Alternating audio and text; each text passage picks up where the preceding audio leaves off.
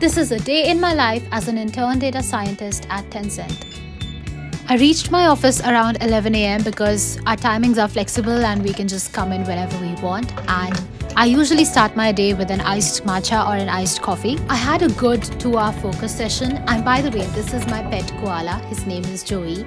And then around 1 p.m. I went out for lunch with my colleagues and we had some Chinese food. We came back around 2 o'clock and then we had a playtest session, so we were testing a feature that we've developed for a video game. I took a quick break and then I went back to my own project. I always work with the timer and I pause it whenever I take a break.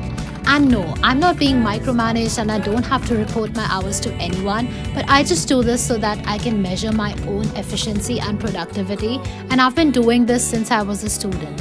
And then this is the view from my office at night. I finished my day with around 6 hours of work done, and then at 9 I packed my stuff and went home.